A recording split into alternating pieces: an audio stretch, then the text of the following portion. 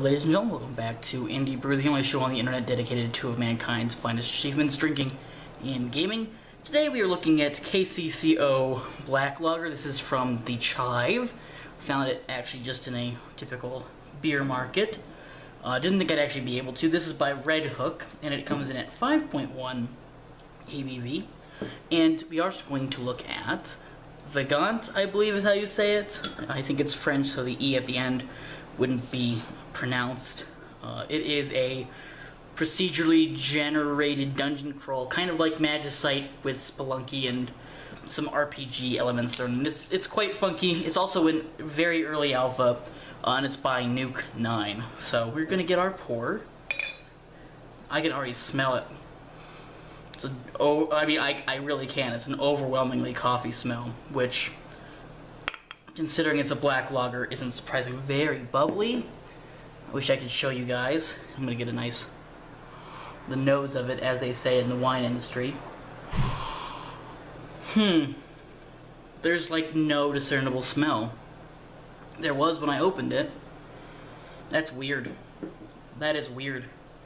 Well, we'll see how it tastes in just a moment. Alright, so we are back. So this is Vagante. As you saw, this is not indicative of the entire full version. Two things right off the bat. Number one, I think the game looks spectacular. I mean, it's beautiful. This is, very early alpha, as you saw in the little placard there. So yeah, first things first, it looks beautiful. I love the kind of pastoral artwork that it's got going for it. Very unique. Really makes me feel like I'm kind of in this fantasy world, which is important. Immersive gaming is something that I think is important. And of course, as always in these Indie Brew episodes, the music is definitely a stickling point for me, a stickler, if you will. And I honestly think this is some of the best music I've heard in a video game in a long time. I don't know, it just puts me at ease, and it continues to draw me in, so I really like that. So we're gonna go. There are two characters, and there does seem to be a third, but I don't know how you unlock that. So I'm gonna take out the guy, and we'll probably die, and we'll have more than enough time to take out the lady. The guy is a melee guy. We have one affinity point at the start. There are some RPG elements. This game reminds me a little bit of Chasm meets Final Fantasy Tactics. You can see the little guy in the bottom, and he really makes me think of a Vagrant Story or Final Fantasy Tactics. That art style seems very FFT to me. And I love Final Fantasy Tactics, one of my favorite games, so it gets me in the nostalgia, as it were. There's also a map, as you can see, and we have some equipment and some health and some other attributes, and we have one affinity point, so we can level up Sword, Holy, or Defense. I'm going to take Defense, and I actually haven't, okay, so it's down, it's down on the arrow key when there's nothing else. So, as you can see, we have a little sword attack here, and there are some enemies that like to hide. And from what I've heard, there are mimics, and the enemies are very fast. So the game definitely reminds me of old school Spelunky before the HD remake, which I really like the HD remake. But the art style reminds me a little bit of old school Spelunky. So obviously, tons of enemies. Obviously, arrow traps, which is another reason why it reminds me of Spelunky. There are... Ooh, Scroll of Magic Mapping. I imagine that's going to help us out. And we can kind of charge our attack and delay it. And, of course, we have the defense, which I think will help us out in the long run. So, spikes are instant death. Yet another reason why I think that this reminds me a lot of Spelunky. Much like, perhaps, a Delver or more old-school roguelikes, and you guys saw that I could hang on to ledges. So another point in the Spelunky-ness, as it were. But lots of traps, really cool traps, and we'll just try to kill. Okay, that was done very quickly. So yeah, a lot of traps like that, which instant death. So now that we've died. Okay, now it has a little bit more smell. Still has that coffee taste, or smell to it, now that it's warmed up a little bit. Which, it's a black ale, so.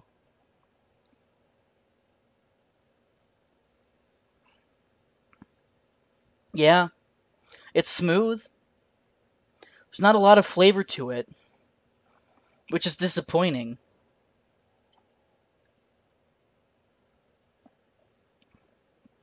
It's still really bubbly, kind of fizzes on the tongue, which I like. That's why I like Hefeweizens, because they're usually a little bit more carbonated.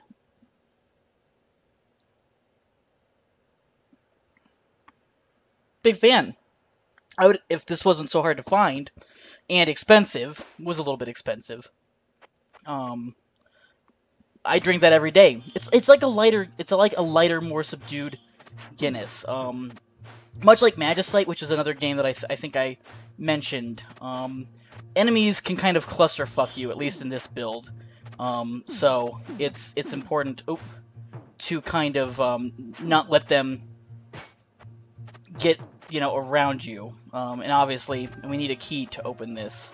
And we should spend our affinity point. And I will continue to do defensive stance because, despite having not used it, I think it's actually pretty good. So we'll let that slime hopefully kill itself. I wish there was a way to attack down, and maybe there is with spells. We can't actually attack through things. That's disappointing. So he gets to live, that slime. And I really, again, the music, the sound effects, really, excuse me, apologies. Like I said, very carbonated. Volcanic glass blade. New weapon. Huh. It's got a much shorter range. Hopefully we'll see how much... Oh! More damage. Oh, piranhas! Okay, so continuing on this Spelunky thing. Unlike Spelunky, we have a lot of health. So that's pretty nice. Magic mapping again. And a blue potion. Indigo potion. And we'll just... Oh, we can also do... We can't jump in the water. Which is a problem. And I can't really get up. Oh, okay. I forgot about the latching on. So a little like Spelunky if we had the climbing gloves. Cool. Okay. I spent about 30 minutes trying to test some things out. And I like how you can kind of jump on enemies. I really wish there was a way. Oh, it actually caught him on fire. That's cool. I think we'll stick with the sword. Because it has a better range. But that's cool. A nice variety. Oh, okay. we'll try the lady. I'm not very good at this game, unfortunately. I really want to be, though. This is a game that's very much like, right up my alley. So we do have a bow and arrow, and we need to spend our attributes. Shadow, enter stealth mode by holding down. I imagine enemies kind of go by us. Daggers have a higher critical chance. We don't have a sword, we have a dagger.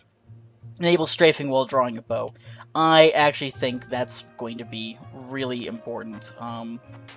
We can't jump, but we can move, and we can't change our direction with the bow, but that's okay. And this actually reminds me, and there are shops, and much like Spelunky, which we continue to bring up in this whole discussion, you kind of can kill shopkeepers, and it will not go well for you, shall we say. Do not kill shopkeepers.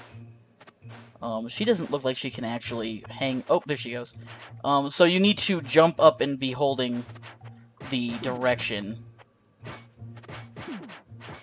She obviously also has less health, which, she's a ranged character, so that makes a little bit of sense, but... and we'll go through, and we'll just be careful. And we can attack, which is nice. That is kind of a hallmark of, again, Spelunky. And we can run through spikes. Again, a hallmark of Spelunky. I feel like I'm saying Spelunky. Oh, God.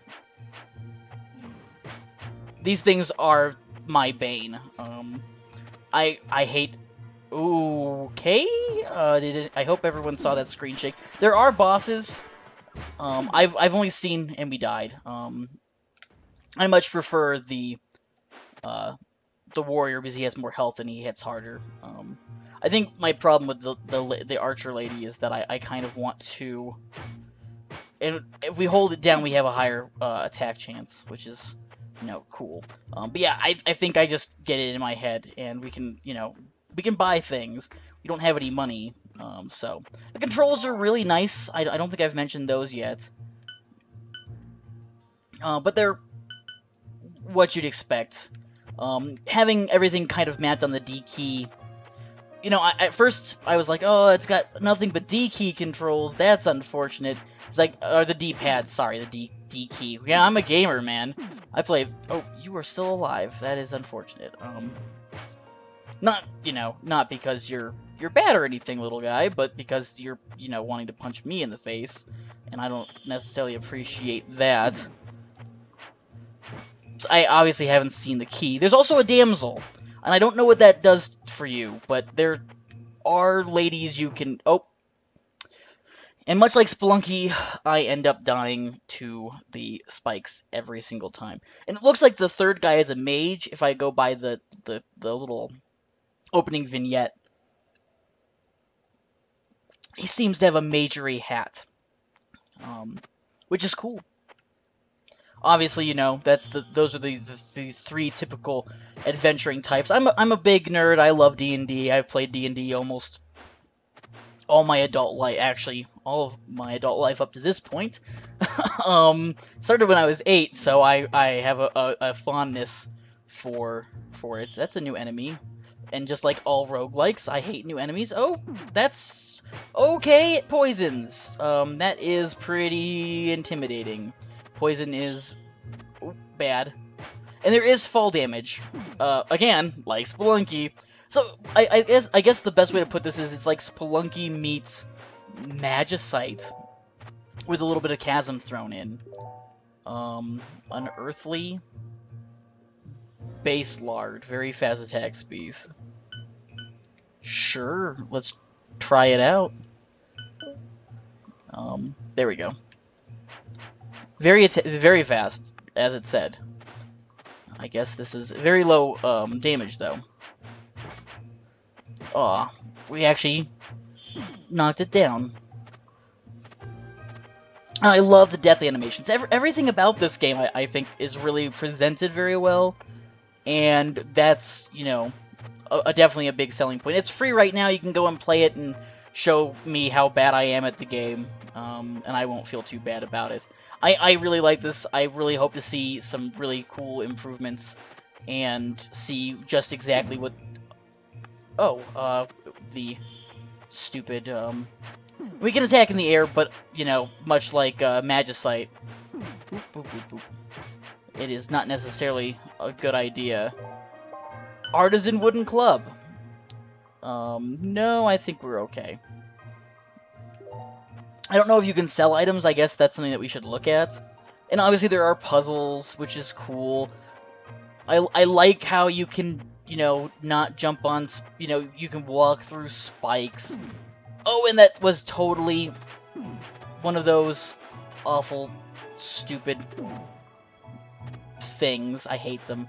I haven't seen a way to heal yet, which I guess is a problem. Ooh.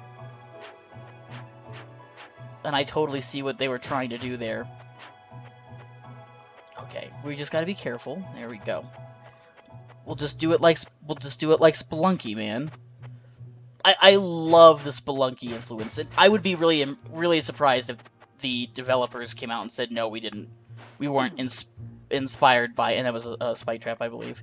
Weren't inspired by Spelunky. I would find that very hard to believe. And I saw, oop, there is the way down. So I think we'll just do that because I've never tried it before. I think the damsel is how you heal, but I have no way to know that for sure. This is a really easy drinking beer. I find a lot of dark beers have that gross, not... Oh, okay, we have kamikaze enemies. That's pretty scary. And we killed him, and we're just going to have to avoid this, unfortunately. I don't know if we're gaining XP. I suppose that would be good to see. But it doesn't seem to be that we are. So I'm not exactly sure how you raise affinities. I wish I did know, because I really want to spend some time with this game. It is definitely hard. If you want a hard game, this is definitely the game for you. Or, you know, okay. Scroll of Jump. Let's see what this does. Imbues the reader with the power to jump incredibly high once.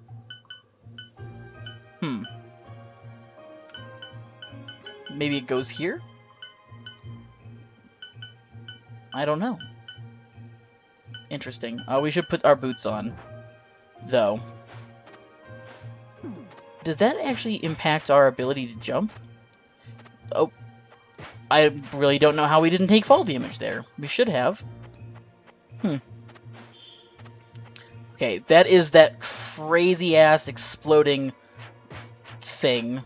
Ooh, there we go. Oh, we died. We'll give it one more go. It's very addictive. It's just like Spelunky in that regard for me. I'm terrible at Spelunky. But the reason I don't play it is because even though I'm terrible at it, I will want to play it forever, and I'll be like, one more level, and that's a sign of a good roguelike. It's part of what a lot of my compatriots have called the loop, and I think that's an accurate kind of description for it. Okay, that didn't do us any good. We should, you know, use our noggin to kill some things. It's crazy because I generally prefer ranged classes, but in this setting, I don't know. Maybe it's because I'm not smart enough to have figured out how to use the ranged stuff yet. And I love the wall hanging, and I love the delving aspect. And Delver is definitely another game that I can see going here. And it is dark, but if you guys read that cap, greatly increased to maximum life, glowing hard cap. I actually thought that increased our player, I guess what you could call lantern. And I'm pretty sure I found this game through some other LPers doing reviews of it, and I think this is going to pick up steam. I think this is going to be a really popular game as production rolls on. So I'm hope. It jumped on me one more time. See what I told you?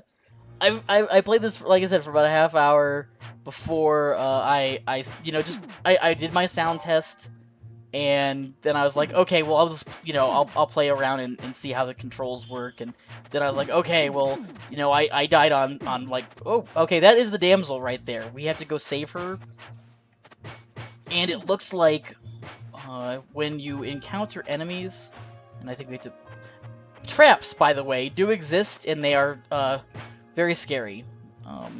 So when we encounter enemies, last I saw, she'll run away, and she'll jump around, and she'll hide, and we died.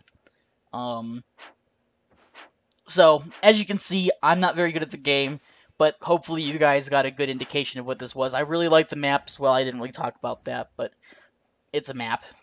So hopefully you guys will give this a try yourself. It is completely free, so there's no reason why you shouldn't, other than time, I suppose. But make time. It's a good game. Even in this early alpha stage, I quite enjoy it, and I'll probably play it for another hour and a half to 2 hours after I hit the end record button. So, this has been Indie Brew, guys. As always, thanks for watching.